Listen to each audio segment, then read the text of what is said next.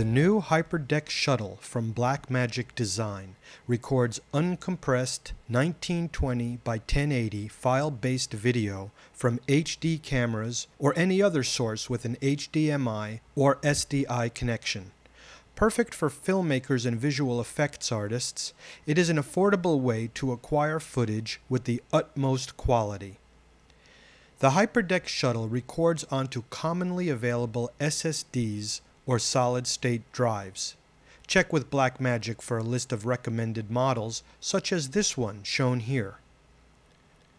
Although the Hyperdeck Shuttle has a USB 2.0 port, you should get a hard drive docking station, which allows you to connect the SSD to your computer via a high-speed USB 3.0 or Esata port.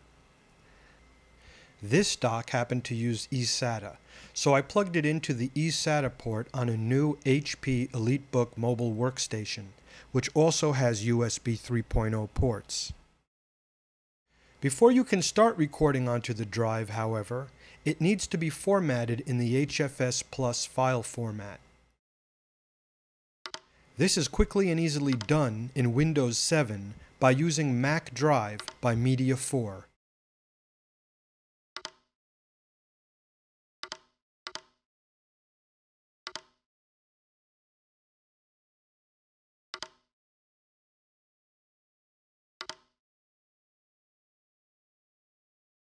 Once it's ready, simply pop the drive out of the dock and slide it into the Hyperdeck Shuttle.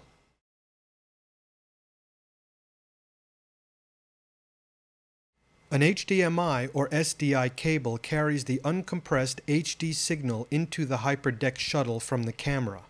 Another cable can then be connected from the HDMI out port to a field monitor.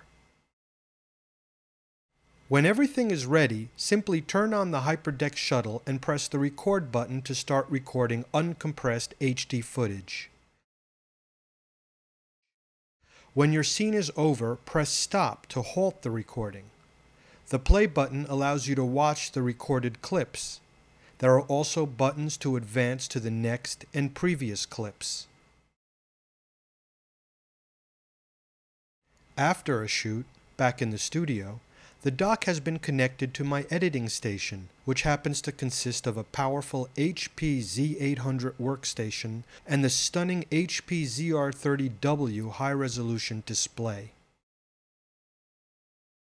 Remove the SSD from the Hyperdeck Shuttle and place it into the dock.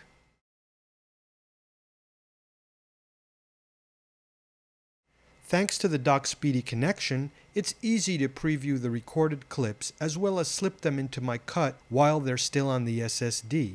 Here I am scrubbing through some of the footage I recorded onto the drive with the Hyperdeck Shuttle. Once I decide what to keep, I'll transfer the files onto the RAID in the Z800 to use in the final edit. Then I'll erase the SSD in order to use it for the next shoot. Clips recorded with the Hyperdeck Shuttle are fully compatible with Adobe Premiere Pro, but they also work well with every major editing program.